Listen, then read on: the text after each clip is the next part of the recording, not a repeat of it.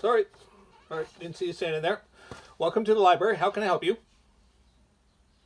You're looking for trucks. This is a library. Okay, I'm a little bit confused. You're gonna have to give me more details if I'm gonna help you find what you need. So your minister told you to prove all things, and you assumed you needed to find the Toyota proving ground?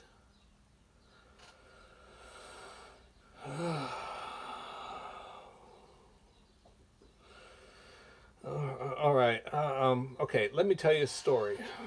A few years back, our town had a newsworthy event. Of course, when that kind of thing happens, what shows up? What shows up in droves? Reporters.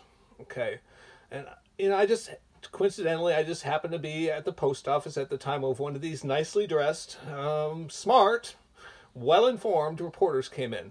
He walked into the post office, looked around,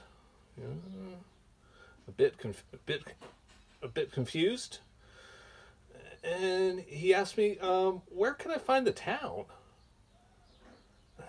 I looked at him. Simply stated, I told him, "Dude, you're in the post office. You're standing in it. Got your Bible?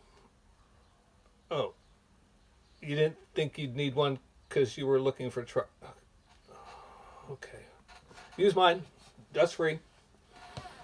Okay. Go to 1 Thessalonians 5:21.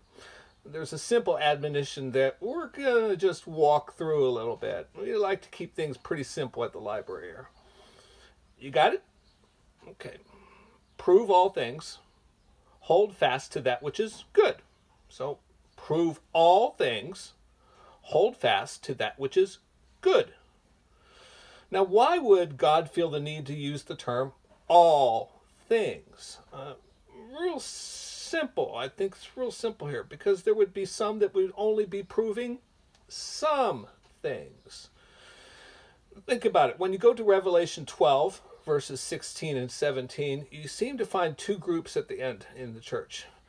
And those that are protected and from the flood that the dragon casts out, and those that the dragon goes to make war with. Now, how are they distinguished apart from one another? Well, it comes in verse 17. It simply states, they keep the commandments. And I find it interesting how some versions state it, they maintain their testimony. It's worthy to think about on that. Now, what's absolutely clear in this latter group, they thought they were doing enough. They thought they had it all. But it's clearly they only had some things or most things. You got to remember that this proving, also got to remember, okay, this proving of all things, it happens on both sides, okay? God is also proving as well. And that is referred to in Psalms 26:2.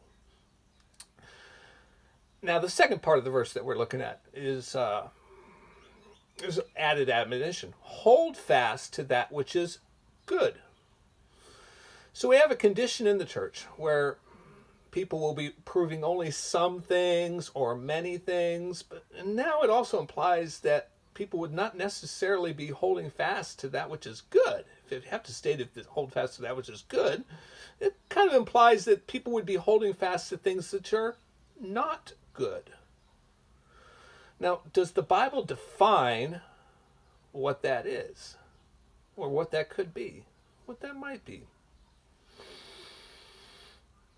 It does. It does. 1 Corinthians 5:6. It's pretty clear.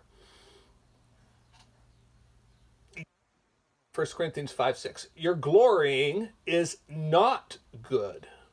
Know ye not? Okay, so he's asking a question. Know ye not? Yep, they did not know. They thought they had it all correct. In fact, you look in the context, they had some of it correct. Okay? A little leaven leaveneth the whole lump. Now, it's really simple. Let's follow the bouncing ball here.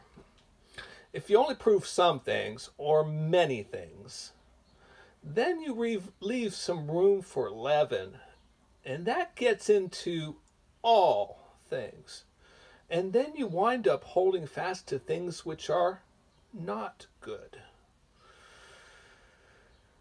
Now that proving ground, mister, the proving ground you're looking for, all I can say is, dude, you're standing in it. Anyhow, thanks for visiting the library, where we like to keep all things within easy reach.